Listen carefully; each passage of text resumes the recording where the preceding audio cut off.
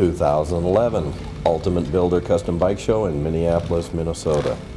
We're talking with Tim Holden of Holden on Racing. He has a performance custom bike.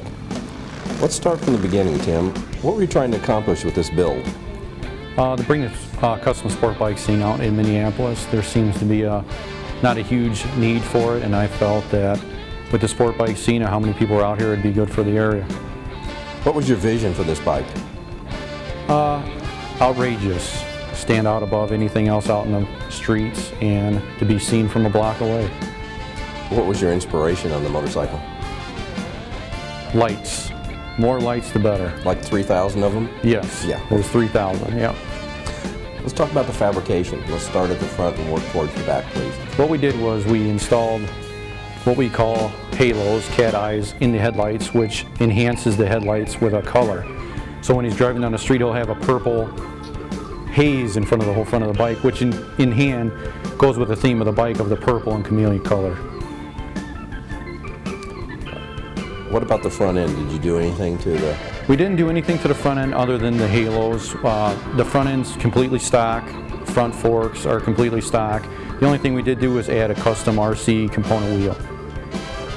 Also for the rear, is it an RC wheel on the rear? RC wheel, other than that, the RC wheel is a 300 series tire. It is 18-inch instead of the stock 17-inch. Now you had to do a rear swing in arm? Yeah, we used a 10 over Myrtle West dual axle drive swing arm. It's beefed up with a nitrous bottle bracket, under bracing to hold the weight of the big tire in the back. What about the engine? Just basically nitrous is the only... Yeah, we got a 40 shot of dry nitrous, which is installed in the motor. Stock motor. It's basically just to give a little bit up when you need it.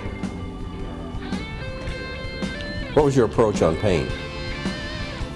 To make it different than anything else I've seen in this area. Most people use single colors, dark colors. We try to come out with a chameleon that looks kind of like a marble look different than anybody else. So in the sun, depending on what angle you have... It changes up to 3 or 4 different colors, yeah.